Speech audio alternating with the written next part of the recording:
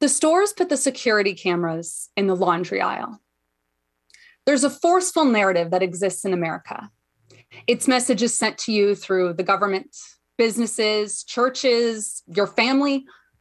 The message is that the worst thing you can be is poor. Even those who believe you've transcended those problematic, toxic thoughts surrounding money and personal value are terrified of any event that poses the risk of plunging you into financial ruin. Innumerable industries thrive on knowing that most of us will do whatever it takes to prevent being or appearing poor. Capitalism-induced competition infiltrates every level of our formal systems and drives you to pursue money first and purpose second.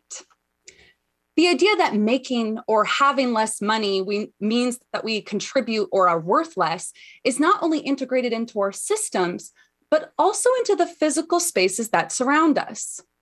Many of the private and public spaces in our community are designed to exclude and demonize the poor. One way this is accomplished is through laws which dictate space. Take zoning regulations. In communities across the country, including progressive Ann Arbor until this past September, zoning laws prohibit home-based businesses. A survey of city planners reported that less than half of cities in the US permit home-based businesses. So sure, anyone can start a business, but if you don't already have the means and ability to open up your own storefront, recording studio, salon, or daycare in a designated commercial space, then it's often made illegal for you to operate.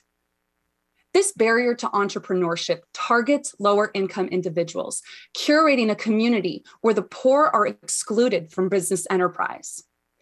But local laws aren't just created to shame and exclude the poor from business, but from leisure too.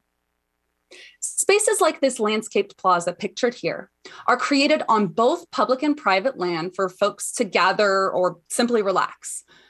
These central spaces contribute to a lively community. They play host to concerts, farmers markets, and other wholesome fun. Adjacent businesses benefit even though no purchase is required to use these. But look closer at this sign. Loitering is prohibited. Loitering means to occupy a space without purpose. This space was constructed for loitering.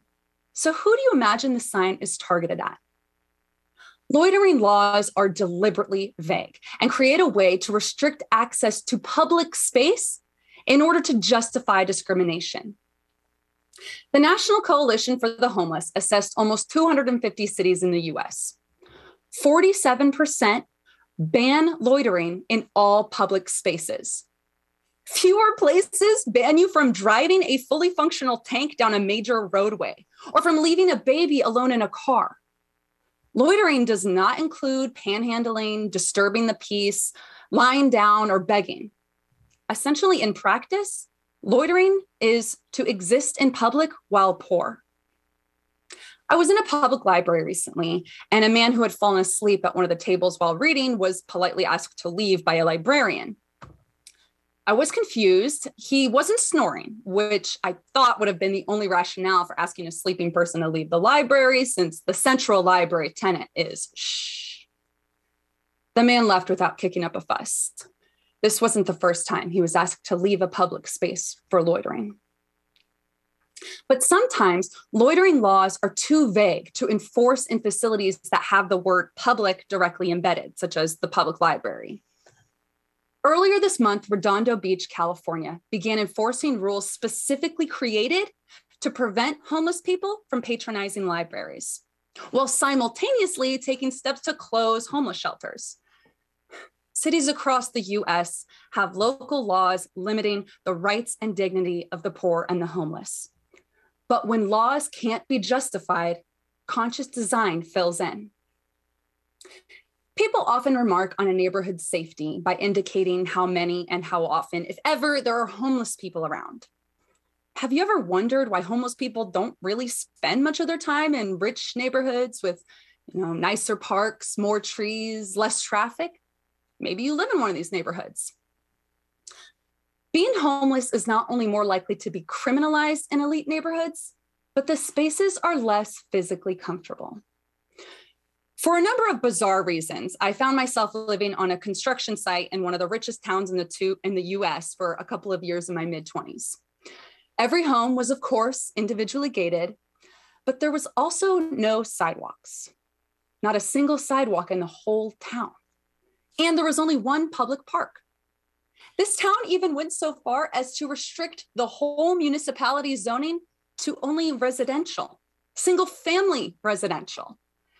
There are no businesses or facilities to patronize, no paths to stroll along, so that anyone who doesn't live there is vulnerable to questioning and demonization. This model of elite exclusion is replicated across the globe. The man napping in the library obviously wasn't welcome to sleep in that indoor public space. So where do you imagine is a welcoming outdoor space for him to sleep? Hostile architecture in public spaces has substantially ramped up in the past 15 years, with most cities placing virtually no restrictions on the hostility. Cities across the US invest hundreds of thousands of dollars to add spikes, studs, and other barriers to relaxing in public. But in 2007, the city of New York banned hostile architecture features that prohibit sitting. Many municipalities followed suit. But what is not included in this policy? Armrests. Here are some public benches that I passed in the last couple of months. At first glance, the middle of the bench armrest might appear to simply be extra support for our tired arms. But the real message is that this bench is for sitting, not lying down, and certainly not for sleeping. These are conscious design decisions made to discriminate against the poor. So let's say you decide to stop by a local restaurant to take a seat and relax. Many fast food restaurants keep the drive-thru open at night after the dining room is closed. Hey, if it lets folks get their Crunchwrap Supreme at 3 a.m., then that's capitalism actually working. But many fast food restaurants, including McDonald's, explicitly disallow walking through the drive-thru. This used to only really be a problem. It used to really only infringe on the accessibility of late-night munchies.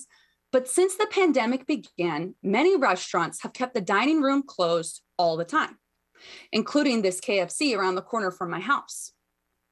People impacted by this drive-through only model include anyone who doesn't drive a car, truck drivers, bicycle riders, walkers. But KFC wants you to know that they still value the customer. The signs on the window are clear.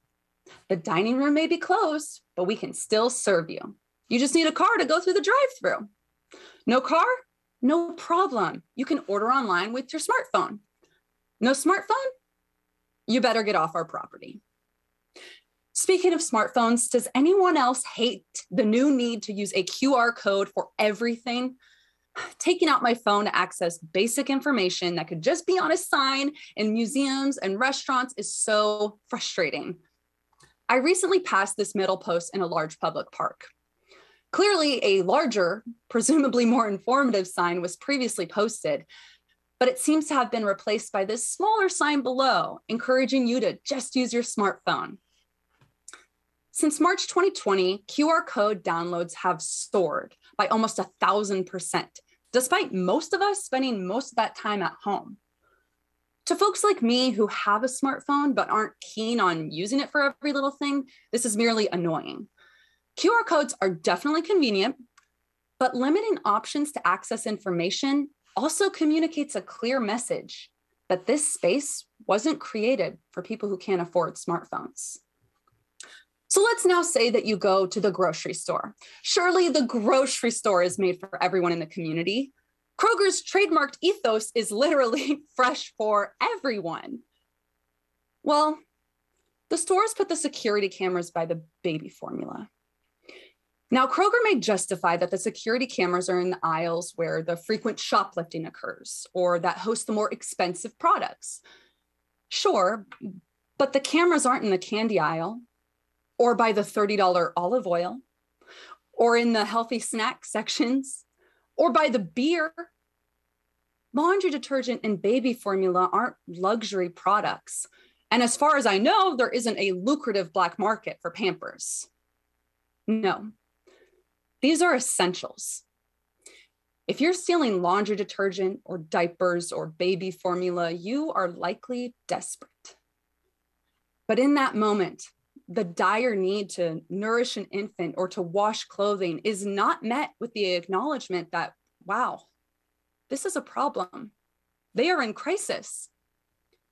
These desperate folks are instead met with the threat of criminal action, as if a parent not being able to afford formula means that a baby deserves to go hungry.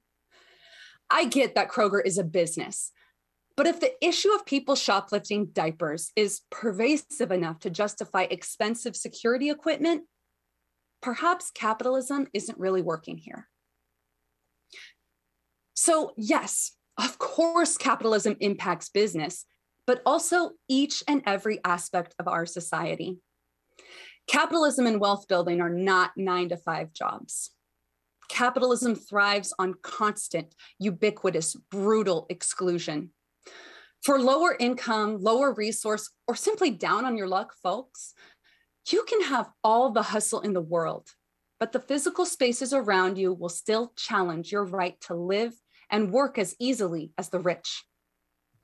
I've truly barely scratched the surface here, so I implore you, observe your community, your local businesses, your local planning department, and consider the messaging behind the physical spaces, the lights that illuminate the road, but not the pedestrians, the differing speed limits in high and low income residential communities.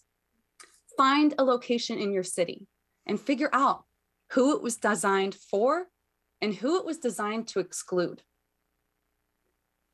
Physical spaces communicate a message of who is welcome here, who is safe here, who this space is really made for. Physical spaces criminalize and demonize the poor.